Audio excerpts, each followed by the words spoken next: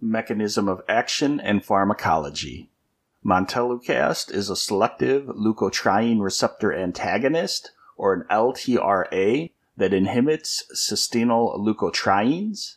Cysteinyl leukotriene receptor inhibition is proposed to have pulmonary and nasal mucosal benefits, along with altering the process of inflammation. Montelukast is rapidly absorbed, and it is metabolized hepatically through CYP3A4, CYP2C8, and CYP2C9. The time to peak varies based on dosage form. Packet and granules, the 4 milligram dose. So in terms of fasting, it takes about 2.3 hours for the time to peak.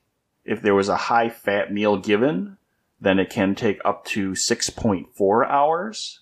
The tablet, the 10 milligram tablet, with no food, it takes about 3 to 4 hours to reach the peak.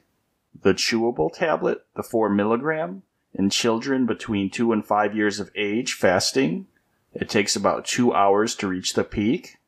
For the 5 milligram dose fasting, it takes about 2 to 2.5 hours to peak.